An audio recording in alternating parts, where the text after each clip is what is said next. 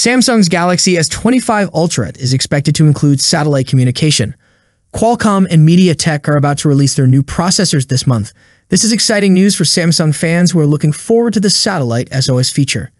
Recently, the Chinese version of the Galaxy S25 series received 3C certification, confirming it will include satellite communication. One model, the S9380, which is the Galaxy S25 Ultra, is specifically marked as having satellite communication support. It's still unclear whether the Galaxy S25 Ultra will use the Baidu or Tiantong satellite system. The certification also suggests that the satellite SOS feature might not be available on the Galaxy S25 and Galaxy S25 Plus models. The 3C certification also confirmed that the Galaxy S25 series will not include a charger in the box, though a charging cable will be provided.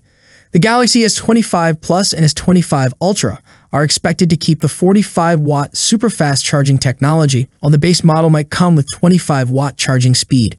The satellite communication feature might be free for a limited time, but could become a paid service afterward. In an emergency, you'll be able to contact rescue authorities even without regular network coverage, as your phone will let you send an SOS using satellite communication.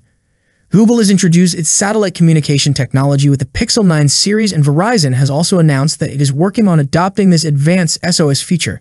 This technology could be a lifesaver during emergencies when you don't have access to regular network service.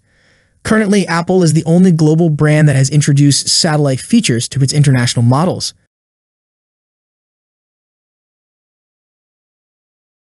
A recent leak hints that the Galaxy S25 Ultra might come with a big RAM upgrade, with one version offering 16 gigs of RAM. Well-known leaker Ice Universe shared on X, previously Twitter, saying the S25 Ultra will definitely have a 16 gigs RAM version. This is 100% confirmed, so no need to worry.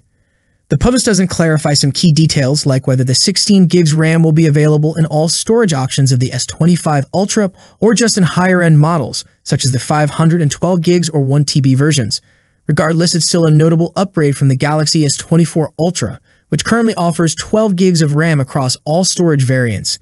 In a similar move, Google recently increased the RAM in all Pixel 9 Pro models to 16 gigs, though a portion of that memory is dedicated to handling artificial intelligence-related tasks.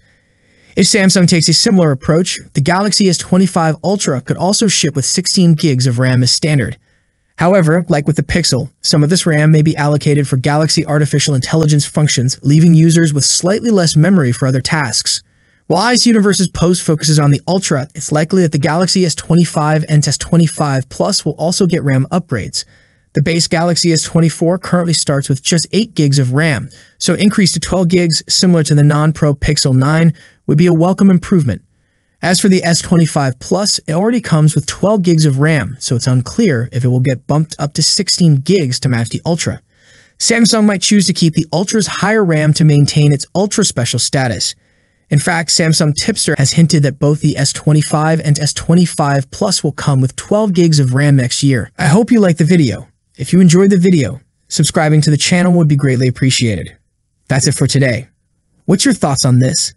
Let me know in the comment section. As always, see you in the next video. Peace out.